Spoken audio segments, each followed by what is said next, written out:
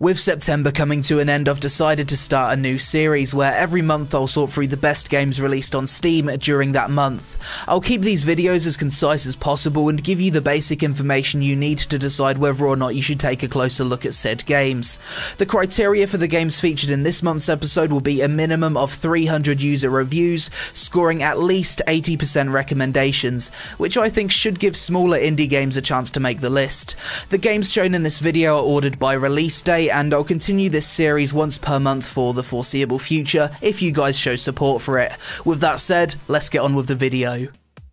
Lost Castle is an action RPG beat-em-up with roguelike elements and randomized dungeons. The game came to Steam on the 1st of September and has since received a 93% approval rating out of over 3,650 reviews. The game has a text-based narrative, a cartoony art style, and was developed by Hunter Studio. Lost Castle also has the option to play both single-player and co-op. To me, it definitely seems like it'll be the most fun with friends. The Underground Man is a retro-styled 2D indie adventure game set in the post-apocalyptic underground ruins of Moscow. This game came to Steam on the 1st of September and has since received a 92% approval rating from over 810 reviews. The Underground Man features a unique system of character development where you actually write it yourself, and the game also has a very nice retro soundtrack. As popular as this game is, however, it's not the kind of thing you're going to want to play if you hate reading a lot of text, because there's certainly a lot of that.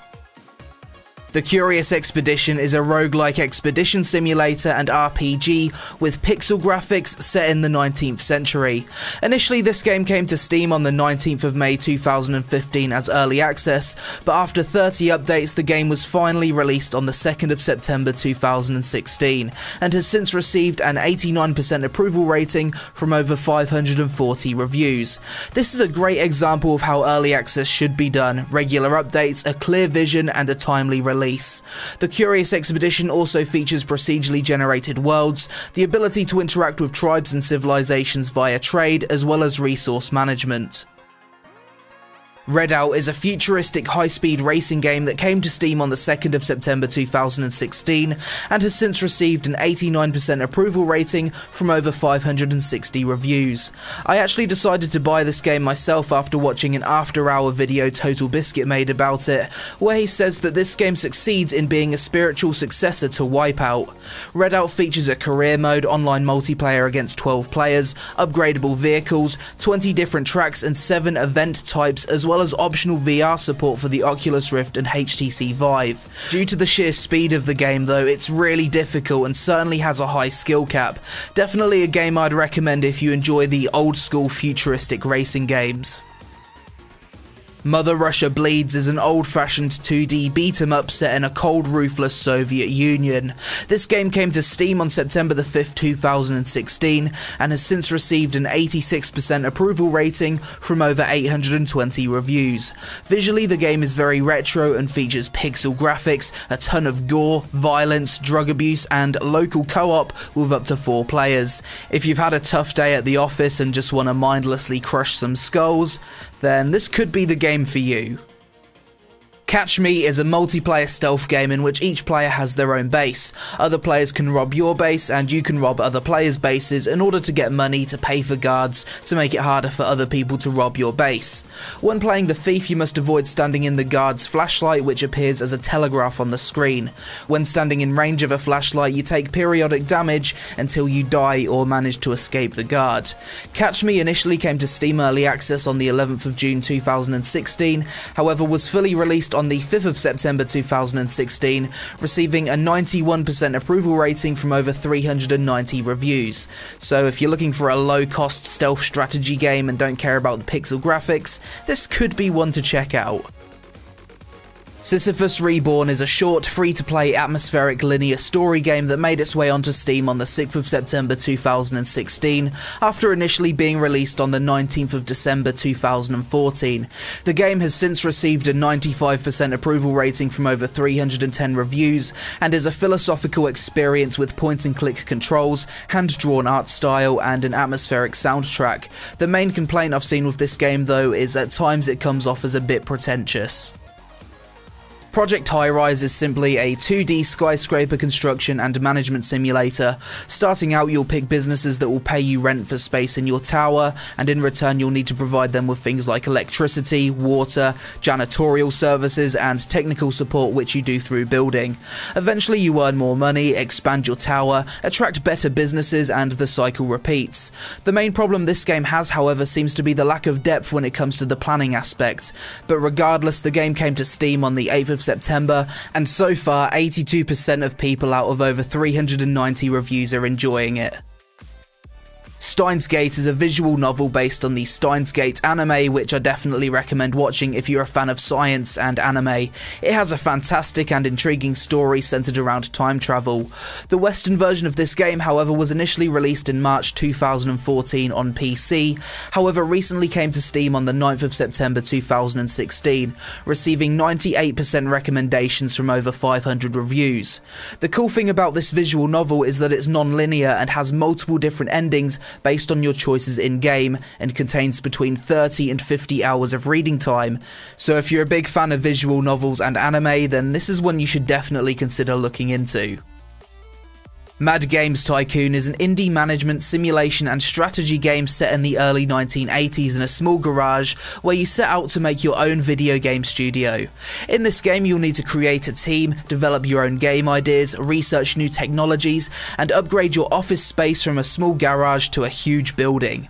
Mad Games Tycoon came to Steam on the 13th of September 2016 and has since been recommended by 91% of the 1,965 reviews the game currently has as of making this video.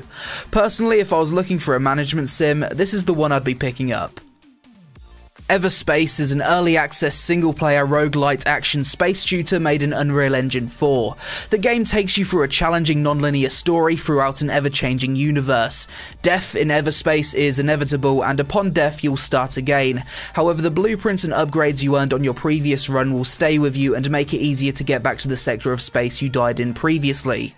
Visually, Everspace has a high amount of graphical fidelity and detail, as well as procedurally generated levels, hidden treasures, the choice between cockpit or third-person view, as well as upcoming support for the HTC Vive and Oculus Rift. Despite coming to Steam as early access on the 14th of September 2016, Everspace has already received an impressive 89% approval rating from over 560 reviews. If you're a fan of space shooters, you need to keep your eye on this one.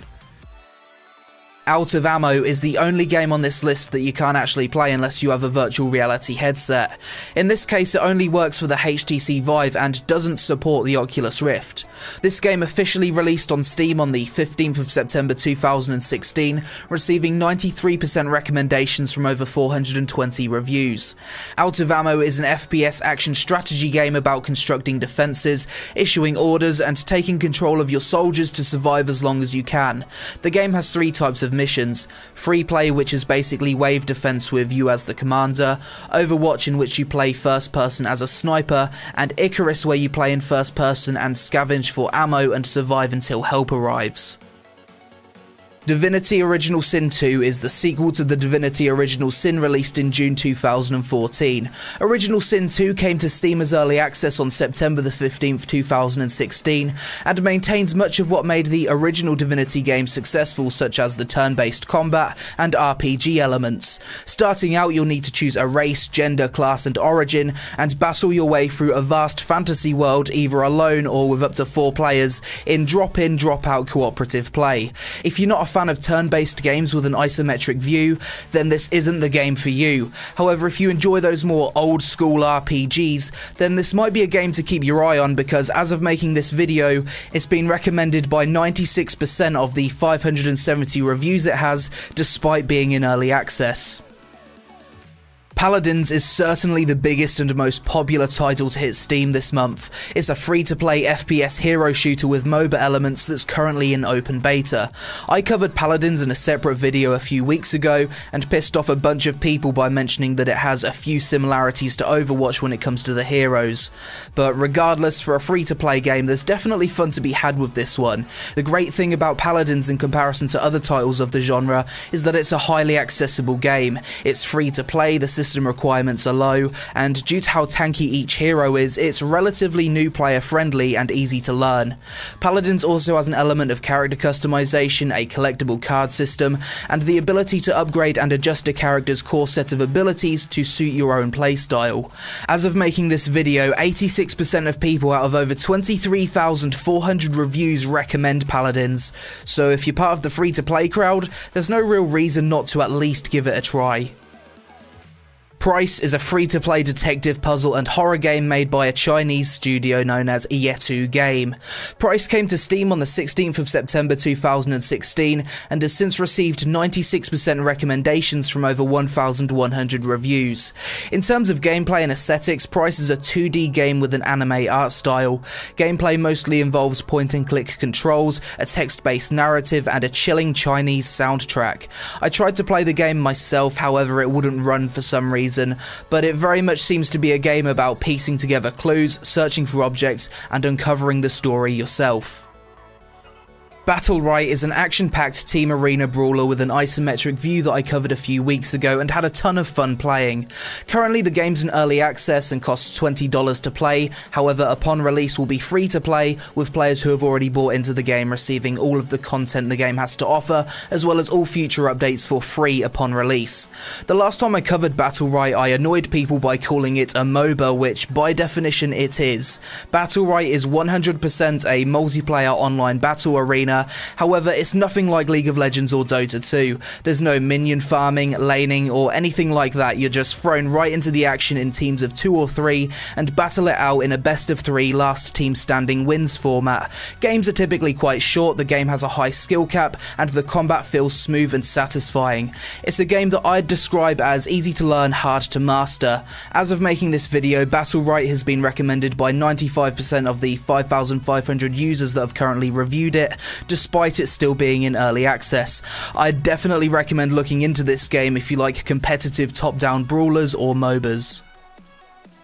Hades is a hardcore old-style Metroidvania mixed with modern-day third-person shooter and platformer, with a very unique main character. The game came to Steam on the 26th of September 2016 and has since been recommended by 90% of the 365 people that have reviewed it. Personally, I didn't really enjoy Hades too much. I didn't think it controlled overly well, the lack of tutorial was infuriating, and I just couldn't find any fun with the game. I, however, am just one person, and clearly in the minority when you look at the Steam reviews for this game. I think I'm at the point now where I'd rather brush my teeth with compost than continue to play this game. A lot of people enjoy the complexity of the puzzles, the unforgiving nature of the game, and trying to find meaning in its non-existent narrative. It's certainly a game that you'll either love or hate. Smash and Grab's an interesting early access game. It's essentially a gang-themed third-person brawler with plenty of MOBA elements such as map design and abilities. The combat system itself works like rock, paper, scissors depending on if you choose to block, perform a grab attack or do a normal attack.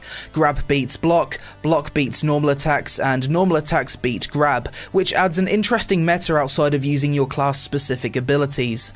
Aesthetically, the game has a decent amount of graphical fidelity and reminded me a lot of Rockstar's 2005 game The Warriors, which was based on the 1979 film. A great game and film, by the way. Upon starting a game in Smash and Grab, you'll need to loot stores for weapons, cash and upgrades. There's 2 teams, East Side and West Side, each consisting of 3 players that control their own gang. The team that manages to kill and loot their way to a total score of $50,000 wins the game.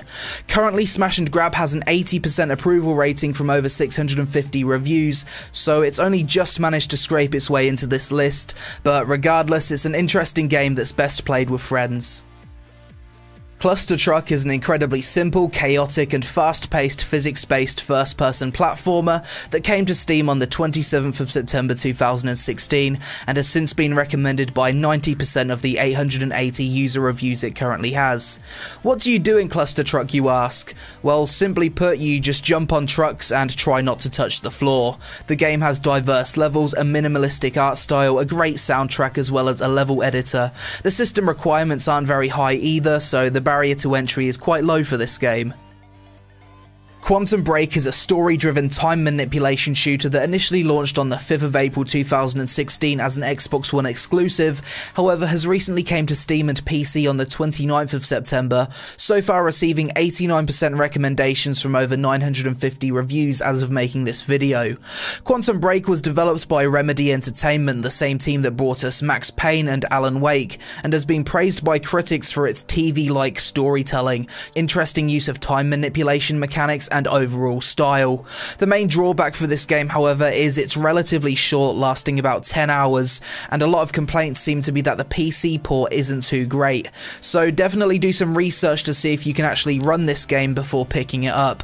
Otherwise, it seems like an above average third-person shooter. Before we wrap up this video, I just want to mention a few other games that I've covered this month that I think may be worthy of your time that fell outside of the criteria of this list. Windscape is an early access third-person RPG that dropped on the 1st of September. The game had a nostalgic soundtrack and art style that gave me vibes of The Legend of Zelda Wind Waker, and a combat system similar to The Elder Scrolls. It's still early in development, but I really enjoyed the time I had with it. Seraph is a game that came to Steam on the 20th of September and is a really fun, fast-paced acrobatic shooter with auto-aim, which I initially didn't like the sound of, however quickly changed my mind when I realised that taking this approach allowed for some really fun dodging mechanics. It's more of a skill-based platformer than a shooter. It has some tough boss fights, an interesting progression system, and flashy graphics. I personally recommend this one if you're into action-packed side-scrollers. And finally, Osiris New Dawn is a game I covered a few days ago. It came to Steam on the 28th of September as early access, and so far I think it's built the foundation for what could potentially be an incredible space survival game. It runs surprisingly well for an early access game, it's immersive, has a pretty solid crafting system, and allows you to build ships to take off from the planet and reach orbiting space stations. Currently there's about 10 hours worth of gameplay before you've done everything, and I'm just really excited to see this game further developed. So that's it for this video, guys. I really hope you found it useful. As this is a new series and format, I'd appreciate your feedback in the comments below, and if this video gets a good reaction, I'll continue the series once per month for the foreseeable future. If there's any games that fell outside of the criteria for this video in September that you'd personally recommend, then leave it in a comment below. Thanks for watching, you take it easy, and I'll see you again in the next one. Oh, fuck off! Dude, I'm building! Right, what the... Okay, run. Run. It just came in hot. It came in hot out of nowhere, and it's still coming in hot. Oh my god, it's just circling me, and I don't like it. It's a spooky alien monster, and where has it gone? Oh, what are you doing, dude?